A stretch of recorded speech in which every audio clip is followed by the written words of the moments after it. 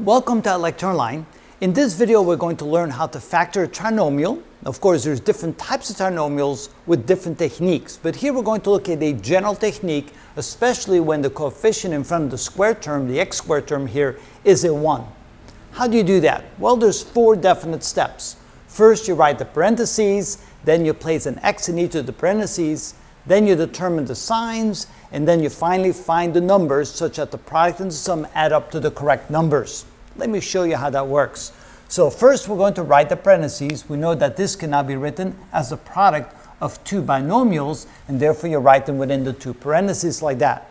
Next, since we have an x squared here, you can only obtain that if you have an x in this parentheses and an x in that parentheses. Since the number in front of the x squared is a 1, we don't have to worry about the coefficients over here. They're 1 as well.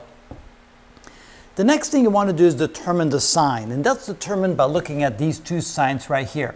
First of all, to get the number -10, you're going to have to multiply a negative number and a positive number together, which means that these must be either a positive or a negative and a positive, which means the signs are a plus and a minus. Next, we need to find the numbers that fit into here in such a way that when you multiply them together, you get a -10, and when you add them together, you get a -3. Let's say the 2 numbers are a and b.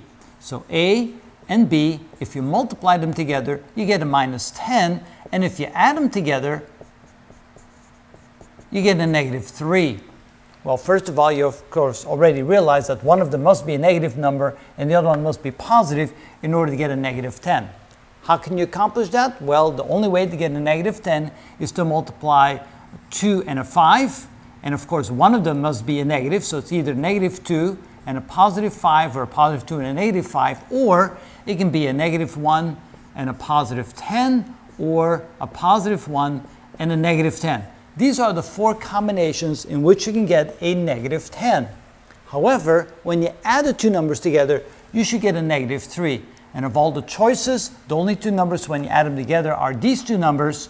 Therefore, you can say that the 2 added to a -5 adds up to -3. And so bingo, those are the 2 numbers. Those are the 2 numbers you're looking for. What you do then is you put the 5 over here to get a -5, and you put the 2 over there to get the +2. This is what we call the factored form of this trinomial. It's a product of 2 binomials. There's a binomial, there's a binomial, and we're multiplying them together. Now you can always check to see if you got the right answer by re-multiplying these out again. So what we can do is multiply this times this. So x times x gives us x squared. X times the -5 gives us -5x. A 2 times x gives us a +2x.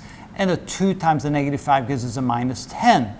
If you then add the like terms together, you get x squared minus 3x minus 10, which is again what we started with up there, which means that this is the correct factored form of that particular trinomial.